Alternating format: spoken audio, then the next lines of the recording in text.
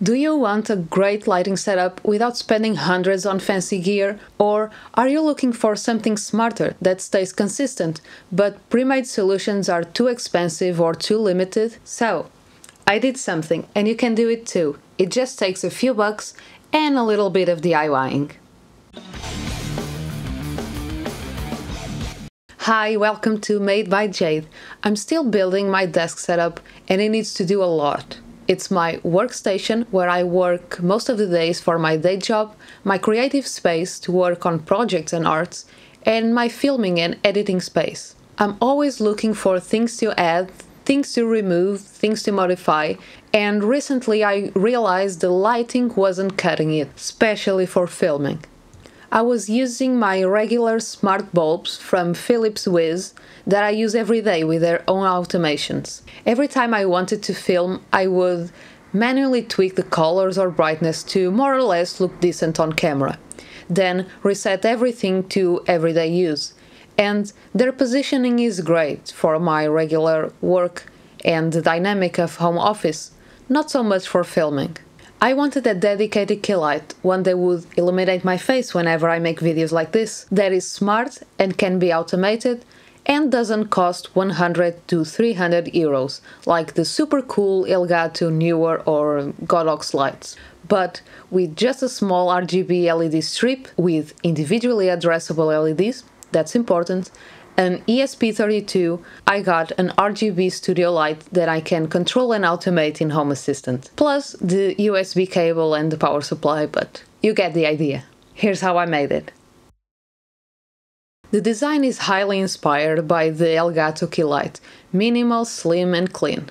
I modeled the shell on Onshape, basically trying to replicate the vibe of those cool super slim lights, so it doesn't take much space. Adjusted for the bed size of my 3D printer. My original plan was to use a 1/4-inch threaded insert, so I could mount it into a tripod or magic arm, but at the time I didn't have any inserts on hand, so I made an adapter system instead.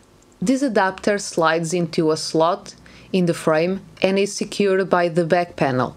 It could initially have a 1/4-inch hole to fit the tripod and use as is, and in the future it can be swapped with one with a threaded insert. After designing it, I got other ideas for different adapters to mount into other things or mount other things into it. Who knows? The only downside is that I have to unscrew the back panel to change the adapter, but that's what makes it more secure. Getting the fit just right took a few test prints.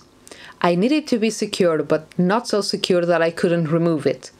I ended up scaling it down to 97.5% in the slicer. This tweak is already applied in the published model, which you can find in MakerWorld, link in the description. For the diffuser, I could have printed it super thin in a white filament, but recently my TV broke. I don't know what happened. It might have been iCat, I don't know, I'm not blaming anybody. And I decided to repurpose the parts that I could. And this was a perfect opportunity to use the LED diffuser of the TV. I printed a template for the diffuser, super thin, just 4 layers was enough.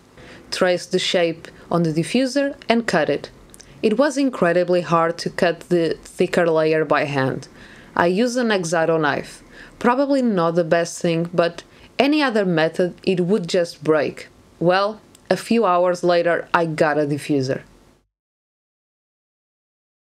As for the LEDs, the only addressable ones that I had lying around were some WS2812B. In the future, I might upgrade these LEDs for better ones, with an independent white LED, to give me a better white, like the SK6812. But for now and for this experiment, these were more than fine. For the tiny brain, of this key light, I use an ESP32-C3 Super Mini. This cute baby, it's USB-C, and I flashed the WLED firmware into it. To do that, just go to the WLED website from your browser. I had to use Chrome. Plug the ESP32 to your computer, select the device and load the WLED firmware. You can configure your Wi-Fi settings right away or connect your phone to the Wi-Fi of the ESP32 and configure them later. Then, in the WLED app, search New Device and Add. In the configuration, select the GPIO pin that you will connect the beginning of the LED strip. And very important, if you're not using an external power supply and are powering the LEDs directly from the ESP32, you should limit the current to under 500 mA. These tiny boards cannot handle a lot of current. Be careful with that. But since I wanted to see how bright this assembly could be, I used an external power supply. I connected the 5 volts input directly to the V-in pin on the ESP32 and to the LED strip.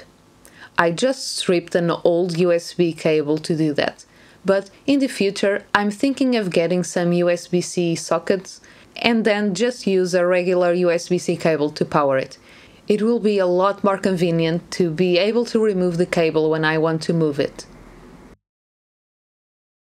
Back to the setup of the WLED, Home Assistant integration is super easy. Just add the new integration, WLED, and your light should appear right there. From here you can control it and add it to your automations or scenes as you like.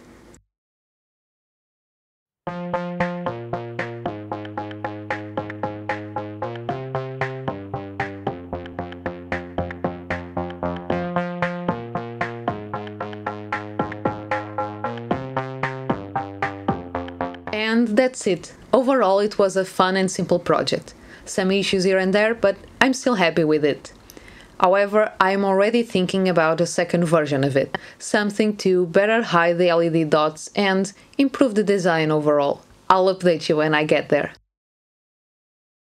How much did this project cost me? And was it worth it? For the components, I used 41 LEDs of the roll, equivalent to 73 centimeters. That costs around €4. The ESP32-C3 I got for €2.45. The printed parts were about 200 grams of PLA, around €3.5. The cable, I used an old one, but for a new one, €2. For the power supply, I'm also using an old one, but I think I could get one for €5, a budget one. In total, €17, and compare that to 100 to 300 euros, that sounds pretty good. And I got to design, build, tinker, and customize it myself. It was fun. I hope you enjoyed this video. Let me know if that's something you would like to build to complement your setup. If you want to replicate the design, feel free to do so. The model is available in MakerWorld. You can find the link in the description. If you have any ideas how to improve this thing, or if you built something recently that you're super proud of, I would love to know.